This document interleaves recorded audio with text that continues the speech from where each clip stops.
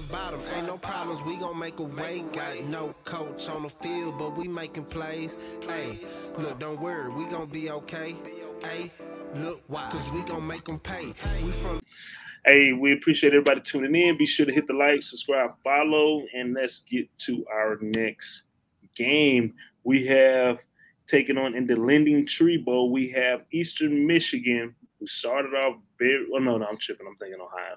Eastern Michigan taking on Liberty. Liberty does have a pretty good quarterback that is draft. Everybody does have his eyes on him potentially drafting it. He's being coached by one of my favorite coaches, Hugh Freeze. I like his system. I like everything that he does, and I can't wait till he gets back into a Power 5 school. But Eastern Michigan, the Eagles are 7-5 on the year, 5-7 against the spread, while the Liberty Flames are 7-5 on the year, 6-6 against the spread. This line opened up in favor of Liberty -7. Right now, you can catch a lot of 8.5s as a consensus. There are some 9s out there too, and the total opened up at 58.5. Right now, that line's at 58. There are some 59s also out there. Injury reports right now, Eastern Michigan Cannon, the tight end, is out, and as well as Liberty, the kicker, he has left the team. Barbier Johnson, defensive end, he's out indefinitely. Wide receiver Lofton's questionable, and cornerback Reese is questionable. Eastern Michigan's last time out, they lost to Central Michigan 31-10, while Liberty's last out, and they lost to Army 31-16. Get to these actual factuals for this game. The total's gone over 7 out of the last 7 games against an independent opponent for Eastern Michigan at 5-0 against spread in the last 5 games in the month of December. The overs hit 8 out of the last 11 games whenever played on a Saturday. They are 5-10 straight up in the last 15 games when playing as an underdog, and 2-5 against spread in the last 7 games when playing on the road on a Saturday. As for the Flames of Liberty, they're 1-5 against spread in the last 6 games this year, 14-6 straight up in the last 20 games. They're 1-4 straight against the spread in the last 5 games, 2-8 against spread in the last 10 games against a Mid-American Conference opponent, 1-5 against spread in the last 6 games on a Saturday, and 15-4 straight up in the last 19 games played when playing as a favorite. So, Liberty taking on Eastern Michigan. Marley, what's your play? I like Eastern Michigan here with the points, Coach.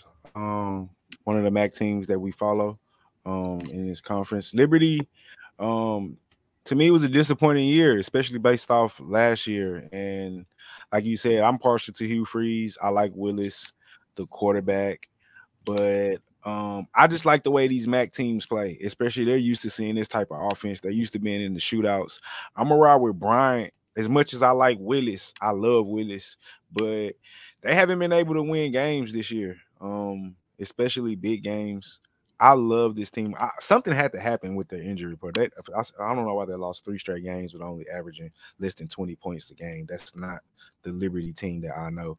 So I'm assuming something happened, an injury or something that I didn't follow them a lot this year, but we did follow the MAC in Eastern Michigan. That's too many points for me to pass up on.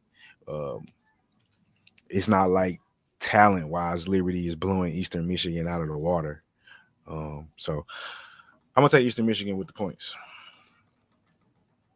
Okay. I'm gonna stay off on this game right here.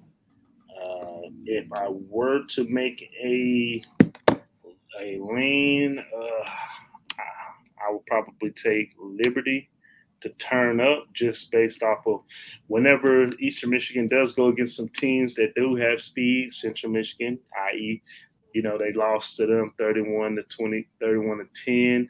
Ohio, they lost that by 8. Now they did beat some teams that had some speed too. Ball State by 7, NIU by 7. I will stay off on this 2 one. weeks to prepare.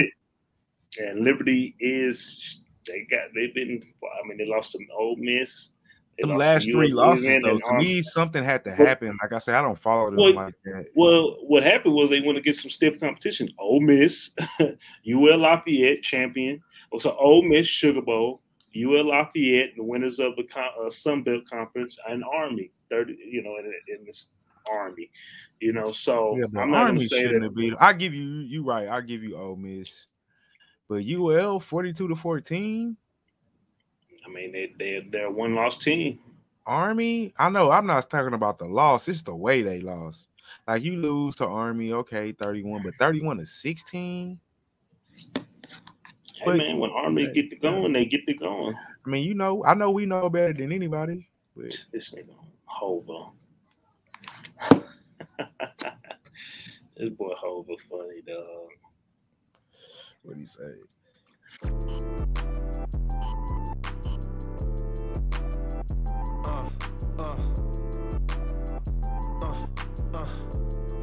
Check it out. Look, we from the bottom, ain't no problems, we gon' make a way. Got no coach on the field, but we making plays. Hey, look, don't worry, we gon' be okay. Hey, look, why? Cause we gon' make them pay. We from